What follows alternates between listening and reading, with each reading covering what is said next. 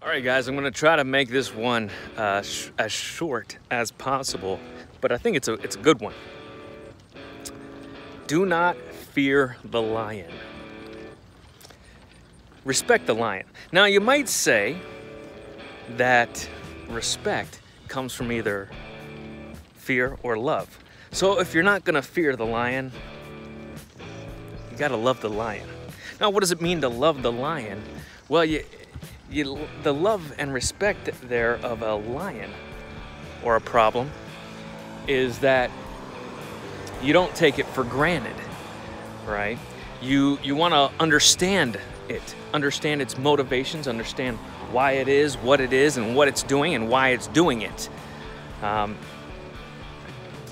So, if the lion is a symbol of the problems of your life, then do not fear those problems.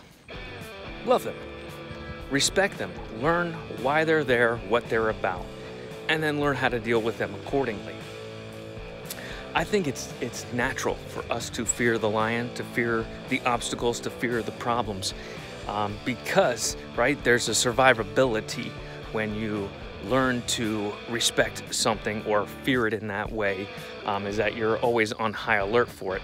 And that's why I say love, because if you love the lion, right, if you love the problems, you can still be on high alert, but now you can think your way through the problem. You can think your way around how to deal with the lion when it comes. So wow, okay, that didn't take as long as I thought on there.